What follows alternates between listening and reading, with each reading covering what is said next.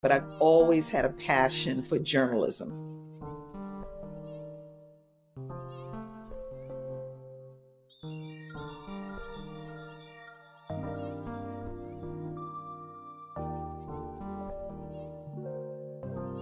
So Jill, introduce yourself. Well, I am a native New Yorker, born in Queens, raised in Staten Island, high school in Manhattan, college at Syracuse University. And currently I'm in Siem Reap, Cambodia.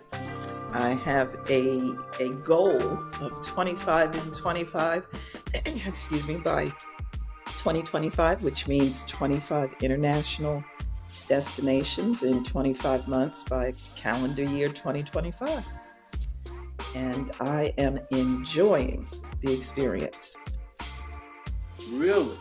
Okay. Explain to them how we met, because that's real important to the rest of what we're going to talk about. Well, I believe I had just gone on, I think, Facebook, because at that time I was in the Philippines, and usually I spend a month in an international location, but I had decided to spend 2 months in the Philippines. And I believe I had done a post in one of the group pages in Facebook, and I met Lud Listera, and then we agreed to meet for lunch in a city that I had not been in the Philippines. I had gone to Cebu, Boracay, Taois, and Manila, and Bonifacio. And so I'm trying to remember the city that we met in. It was Cebu. Okay. We met in Because I'd actually spent a few weeks in Cebu. Yeah. Okay. I'm going to pick it up from there, okay? Lud and I met as the result of Brothers in the Philippines. It's a group of men who've gotten together to form a support group for people traveling to Cebu, Philippines, to have them some boots on the ground.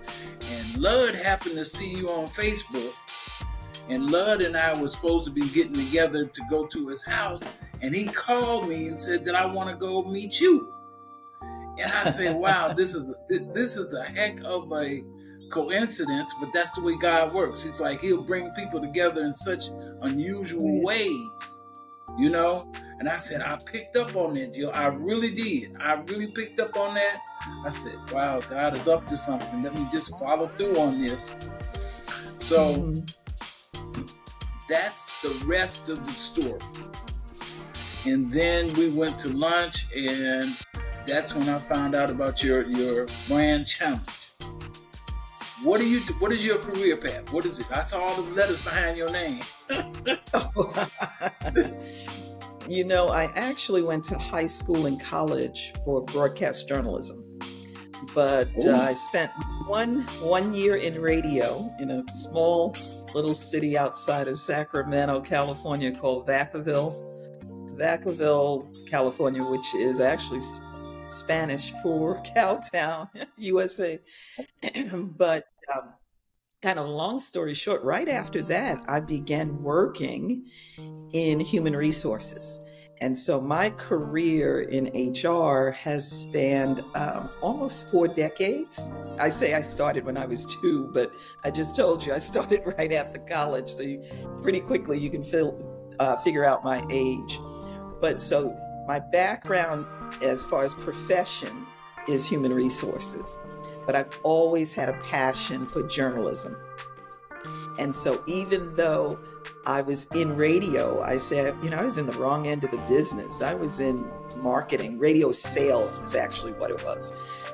And that's just not my wiring in terms of personality and where my skills are in terms of sales. But throughout my HR career, actually my first stint in HR, I went on a management rotational development program.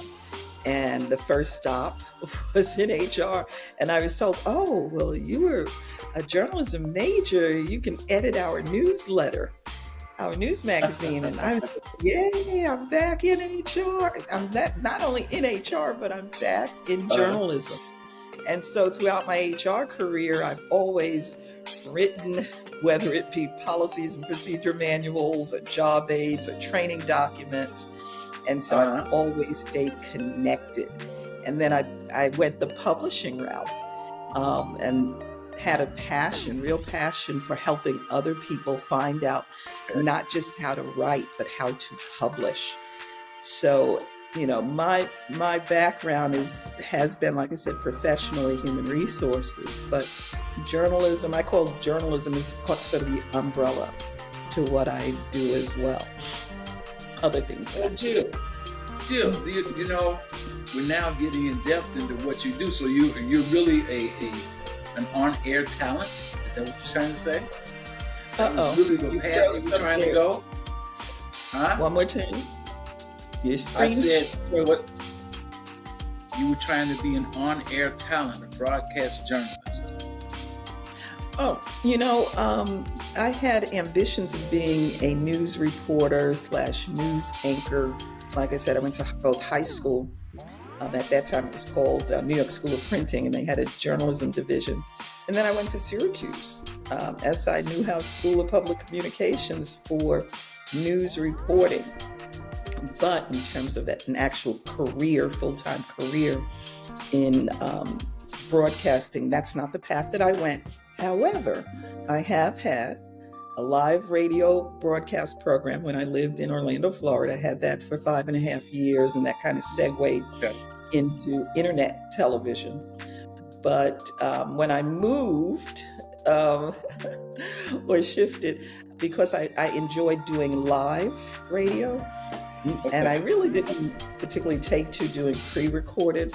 And I know that's still within the scope of broadcasting, but I got away from it for a little bit after moving. So where do you want it to go now? Well, right now, I will tell you, my focus is really on a report. I'm not going to go into detail about an assignment that I'm on right now. Don't worry about it. So my focus probably, I say until the end of March, but I'm hoping that it will wrap up very soon. So that's my focus. But as you know, I've kind of dibbled and dabbled with YouTube and with Instagram and Facebook as far as posting my journey as I've been traveling throughout Southeast Asia. But I noticed something is that becomes a business. If you really want to have a robust experience on YouTube, you work it like a business.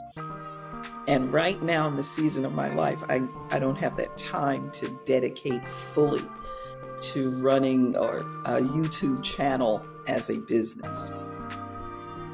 Okay. See, this is what intrigued me when we were sitting there having lunch. I recognize you talking about HR and coaching people, professionals, and my background is as a brand strategist and digital marketing engineer. Okay, now I've been doing in IT since I was 16. I've been doing this for 40 years. All right, and the thing that stood out to me is that as your personal brand, this is what I picked up on. You were doing a personal brand challenge, and you were putting it out on the internet. The similarities is I came to Cebu, Philippines to do the same thing. I issued a brand challenge for my digital marketing company, Serio Design FX, and that's what this is all about.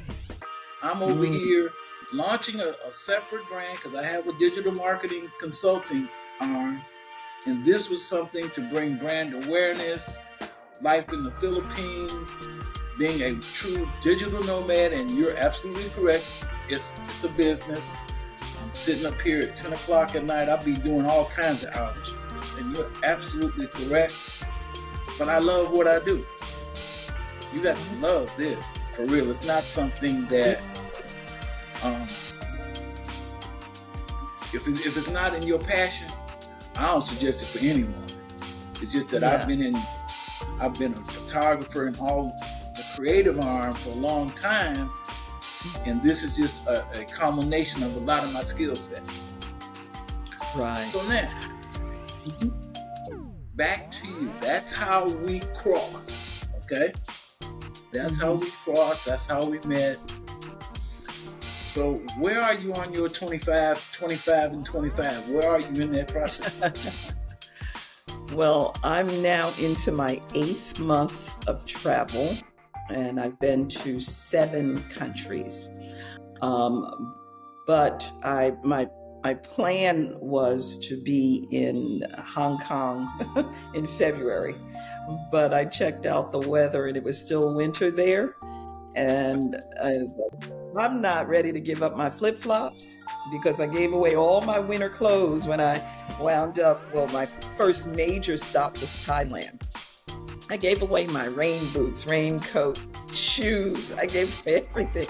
So basically I have flip-flops and 1 pair of sneakers, and I think I've worn one of my sneakers like 3 times. Yeah, it's hard to go back to winter clothes, at least for now. Maybe eventually, but no. What I do also as I travel, I choose destinations. Right now, it's Southeast Asia, but I'm a professional branding specialist. But I do it for LHH, Lee Hecht Harrison. But I invest about 20 hours a week, but most of my clients are in the US. So I work based on US time zone, and as you're aware, over here, I'm in Indochina time zone, which is 11 hours ahead of the Eastern time zone.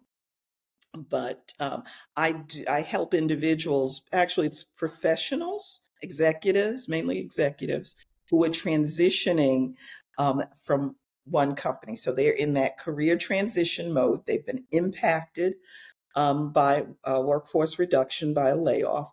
And so I actually work with them on rebranding, because a lot of my clients, they have been with the same organization for many years. Sometimes you can say 5, like I'm talking like 10, 20, 30 years. And as I mentioned, I started in HR nearly 4 decades ago, and things have considerably changed as far as how you market yourself professionally, even how you apply for jobs. So I really partner with them on positioning their brand and really introducing them to the newer ways of applying for opportunities, which is what we call introducing them to the applicant tracking system to ensure that their resumes get through that process. So